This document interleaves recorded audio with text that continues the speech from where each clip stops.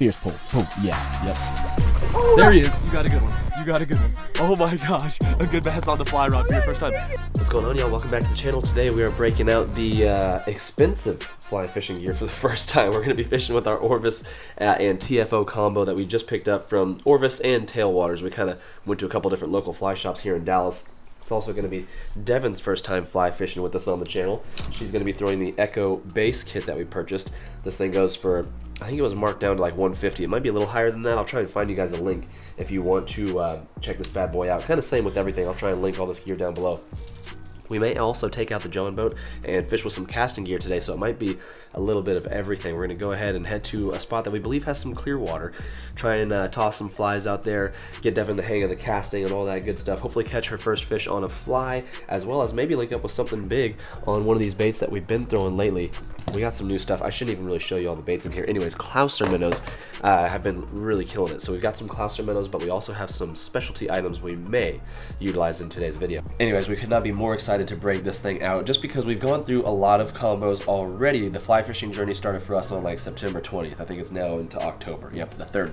And so a couple weeks have gone by. We started off with some budget combos we picked up from like Academy, Shields. You can buy them online, $30, $40 fly combos, just to see if we even cared for it. Ended up loving it. So we searched around for some base kits, and I wanted to find something under 200 bucks, and we were able to find this guy right here. And this thing is a complete change up from the beginner kits that we used. It's got some solid drag, the reel is nicer quality, larger arbor so you get better retrieve. It's got metal as far as the reel seat goes, and the cork feels, everything about it's been great. And now we're stepping things up even further, and I think we're going to unbox the TFO rod for you now. If you saw the previous video where we actually purchased this at Tailwaters, then you've probably seen it. But this is our unboxing straight from the shop. We have not even opened it up. We haven't casted this specific rod. We are very excited. It is a 6-weight, same with the Echo.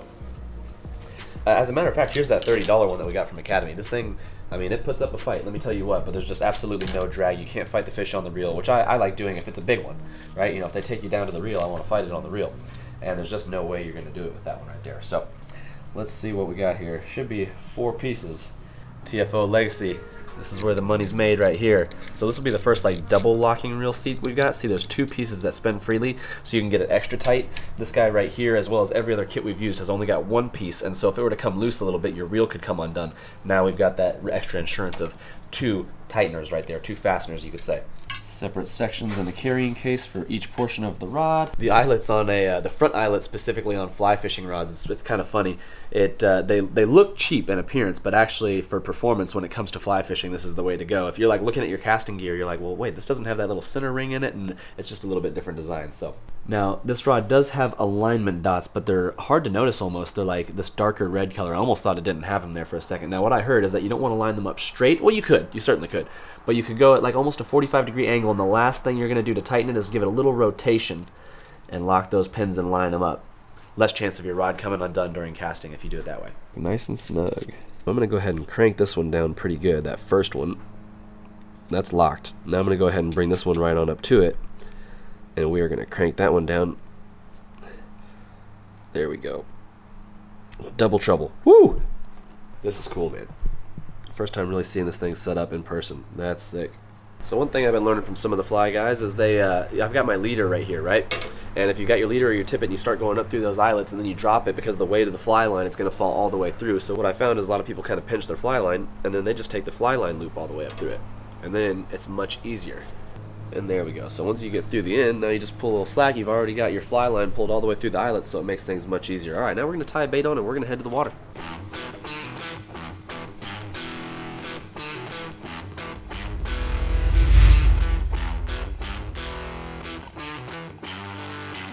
So what I do is I'll bring it in. Sometimes I have next to nothing out. I like just have a little bit of the fly line, just enough to have some out to get going. All right, we practiced casting for just a minute. Devin is ready to rock.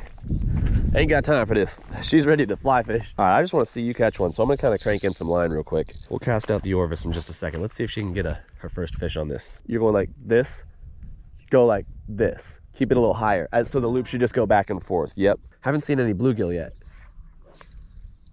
I think that whip, did you hear that whip? I think that meant you whipped it. I think that meant when you went back, you went forwards too soon. It meant you didn't let it fully extend on the back before you casted it forwards. Let's see if there's something over here. Oh, this looks kind of good. Oh, fish looking at it. Got him. This might be like a microscopic bass. That's the smallest bass I have ever caught. Sorry, bud, you thought this was like your first meal. I don't like that this rod does not have a hook holder. I think that's dumb. I get it. Higher end stuff, maybe they don't want to add one more piece to the construction or whatever it is. Maybe that's how all the high dollar ones are, but regardless. Oh, here we go, on the back of this reel. All right, we're gonna switch things up now, and I think we're gonna launch the John boat.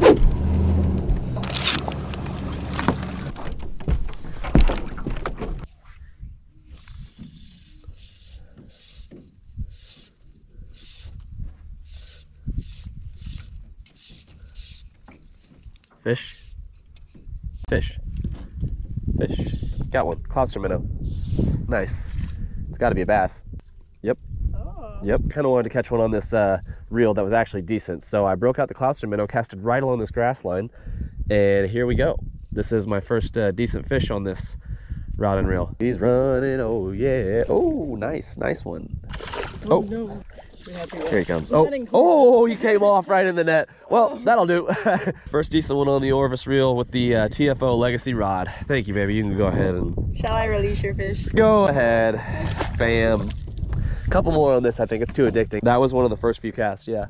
You want one? A little confident. Yeah, they do say this fall transition, just small shad baits, like a crankbait or something, a little white swim jig, chatterbait, any of that will all do the trick.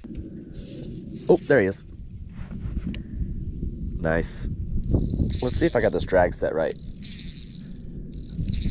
I don't know how big this fish is, but I just want to see if this drag is gonna be of any use on this size fish. Yeah, he's taking some. I think he's wrapped around the trolling motor, maybe. It's like I'm going nowhere, but I might be wrong. No, he's here. It's got to be small, because I don't think I have this drag very tight. Yeah, he's not that big. We'll just flip him on up here. I'm not going to use the rod, because this rod is... it's a fly rod. All right, there we go. Thank you. Clouster minnow pulling through. Cool. Yeah. You're making me jealous. I like this thing. I just don't think my coordination's there yet. You're getting it. Yeah, Devin literally we just practiced the casting and that was it. So first night, fishing off a moving John boat is actually very tough. Your line can get tangled and all kinds of things. I'm just kind of getting used to it myself still. I'm not trying to act like a pro, but it does make it easier that I've gone out a handful of times now with these. So it gets way more fun. It's so frustrating at first. There's so many things that can go wrong with the fly fishing stuff that, oh yeah, you were getting it, but I'm saying like just for the average person going out and maybe they haven't got a guide or someone coaching them and they haven't watched too many videos, like whew, that's a recipe for frustration. All right, let's see what we got. I'm gonna let that sink just a hair. I'm just like right outside the grass edge though. I can see grass, like not even just way over there where y'all can see it on the GoPro, but even a little bit further out. So I'm probably right where I need to be. Just off that grass edge where these little fish would be swimming out from there, from hiding and the bass ambush them. Oh, nice. Bigger than my Clouster minnow fish. Swim bait. Just a little bit. She's still in the new Scorpion DC on, is that a muscle rod? It is a go-to. Cool, 7-foot, medium, heavy, fast action, perfect for literally just about everything in your tackle box if you want one Guggen rod to do it all. That is your guy. If you're in the market for a new rod, by the way, then you can also use code Westin at GuggenSquad.com to save 10% on them. The gold line just has a little bit more of a high quality blank as well as better eyelets, and it's got cork instead of EVA foam, so a few differences there if you're debating on the green and the gold series. Who's gonna catch the next one? Clouster minnow or dark sleeper? Oh, got, oh. You have one? Yeah, nice. Another one. Ooh. Oh, did he come off? Quick release. Dang. Same thing happened to me, except you had the net for me. I didn't have the net for you. Yeah, that would probably be good. Look at all these fish hitting top water. I'm gonna tie the popper on the fly, for sure. We're seeing a lot of fish hit top water, y'all. I think Devin and I are both gonna tie on poppers. She's gonna go with the blooper on a casting setup, and I am gonna rock the little baby fly popper on the fly setup. There we go. Little dude. All right, fish are hitting top water everywhere. It's time to get in the game. Let's not lose our MVP though. Keep him inside the tackle box. Oh, something like took it under. Has something got it? Something's got it. Nice. There we go. Dang, he choked the popper. Holy smokes. Well, first one of the night on the popper. Sweet. Not as big as we wanted, but we'll get him. See a little fishy? Shoo. Good cast. We'll get another one right here. Oh, yep, got him. Got him. You wanna try and throw this? This one's got to be a little bit bigger. He's just got, either that or he's just got a little bit more fight. He might not be bigger. So you're just stripping him in? Yeah, because he's not that big. If he was big, I would, it depends. If he's coming right at me, I would still strip it quickly. But then once he's like starting to fight, then I would start cranking in the line and try and get him to the reel. That way I can utilize the drag. And here he comes, get ready. Oh shoot, just kidding. Sick. Devin's landing all the fish today. You wanna try it? Come try it. I'm gonna try and turn you to get you in a good spot. Good, good, good, good, good. Rod tip down by the water. Strip fast to get the slack. Fierce. Fierce pull. Boom. Yeah. Yep. Yep. Nice. There he is. There he is. You got a good one. You got a good one. You got a good one. Oh my gosh. A good bass on the fly rod for your first time. Let him go a little bit. Let him go a little bit. Put it under your right fingers. Put the line under your right fingers on the rod and let it slip through your right fingers. Yep. Yep. Crank in the reel slack. Crank in the reel slack. Yep, be easy. Yep, keep tension. Nice, nice, nice. You got it. You got, keep the rod up. Keep the rod up. Keep the rod up. Now just bring him in with the reel. Let him fight it out. Don't hold your hand on the handle. If you hold your hand on the handle, then it'll snap it if he tries to run. Okay. You got him. That's the biggest one so far, I think. On the new combo. Of course she would catch the biggest one on the new combo. All right, now don't go any further because your fly line is right there at the last eyelet. Okay. Just try and bring him over to me. Don't like put your hand on the rod any further up. Just let the rod flex. Yep, nice one. Nice one. That's like 2.5 pounds on the popper. Oh my gosh, that was sick. Pull some line out. Yeah, go ahead and give me a little slack. Nice work, babe. You gotta do that again. Let me unhook him for you. That was cool. That was a good fish. That was literally a good fish on the popper. Holy smokes. That's so exciting. My first fish on the fly rod. And a good one too. And a good one too. My first one was like tiny. That's awesome. Very cool. Oh my gosh. All right. Hey, do that again. Do that again. I'm gonna get that actually. Hold up. I'm gonna do this in slow motion.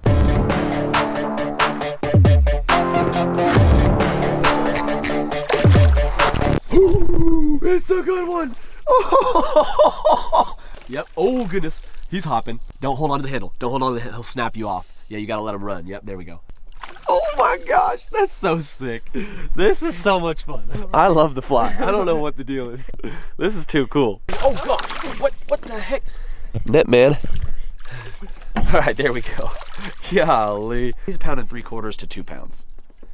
1.5 pounds to 1.75 pounds. Reevaluate. Whoever knew my first fly fishing experience would be on the John boat. Yeah, that's dope. Do you like it? Is it like? Yeah, it's a lot to take in. It's a lot to think about. I guess whenever you start fishing with a bait caster, it's the same thing, but it just seems like there's like 5 more components to this to actually worry about. It's almost time to go. Mosquitoes are coming after me. Throw flies right now. This is the time. I know. That was kind of the biggest thing is like, oh, I'll hold on to this because of the drag. But no, the drag doesn't work, obviously, if you're holding the knob. So it's a learning curve. Oh yeah, so that's a good point. That's a good point. Yeah, if you're holding on to like your handle, your knob on a bait caster, they can still take drag. But if you're holding onto the handle on a fly fishing setup, at least all the ones that we've used and all the ones that I know about, and I'm pretty sure all of them in general, if you're holding onto the handle, they can't take it. Like that handle has to spin backwards for them to take it out. But there is drag. You can adjust the drag on this one. So you just gotta kind of what do they say? Let Jesus take the wheel.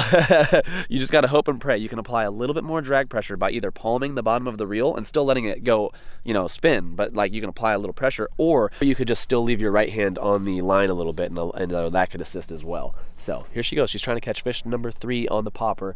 How crazy is it to catch topwater fish for your first time ever on a fly? Something just hit it. Oh, you got it? Oh, that's a bass. That's different, right? That was a bass, yeah. Oh. It came off. So close. Slow and smooth, 10 and 2. Yep. Slow, go. Nice. Might have been almost a little too fierce. Yeah. It's tough to tell. You got to be elegant. It's so crazy. Like Christian, when he was casting it, he was so smooth, and yet he would get all the distance. There was something on it. That had to have been a bluegill. That was a little guy. Ooh.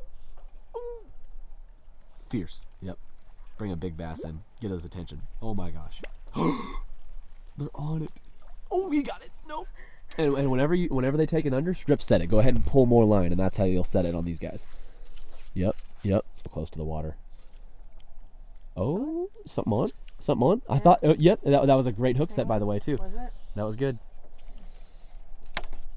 Oh, a little too far. Nice. Oh my gosh. He's on. Don't you have a fish? No. What the fudge? He hit it. Oh, he's on. Oh, he came up. Oh gosh, that was perfect. Oh snap. What am I doing? You're good. You can just grip this one in. He's not as big, so you can just, and you're already past the, you're right at the fly line, so don't bring any more in. That was perfect. You want even a little further to the left. I think there's more over there. All right, y'all, that's going to do it for the first time taking out the new Orvis TFO combo, as well as Devin using the Echo and fly fishing for the first time. It happened to be on the John boat, so that's tough, man. Huge congratulations to her. Yeah. And the biggest one was probably about 2.5 pounds.